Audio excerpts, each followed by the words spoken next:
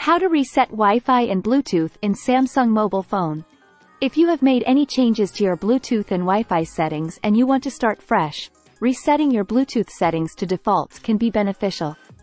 It allows you to remove paired devices, delete saved Wi-Fi networks, and potentially resolve any issues or problems you may be experiencing with Bluetooth and Wi-Fi by restoring them to their default state. Now let's reset Bluetooth and Wi-Fi in Samsung.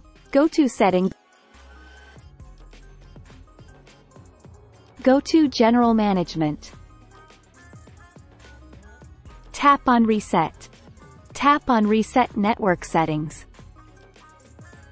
Here you can see when you reset this, then it will reset network settings including those for Wi-Fi, mobile data and Bluetooth. Click on Reset Settings button.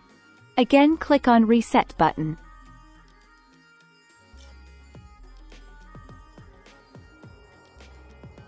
When reset is successful, you will get network settings reset messages as shown here. If you like this video, please subscribe to the channel. Thank you.